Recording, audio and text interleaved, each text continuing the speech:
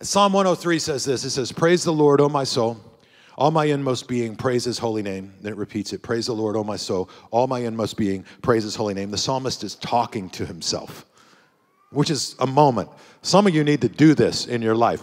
People may think you're crazy, but trust me. Sometimes when you're having a bad day, when everything's going sideways, when your wife's being grouchy, and the kids aren't like things are messy, right? Like you just need to look in the mirror and talk to yourself, right? Sometimes you got to look in the mirror like the psalmist and be like, praise the Lord, O my soul, all my inmost being, praise his holy name. Get your stuff together and give praise to God.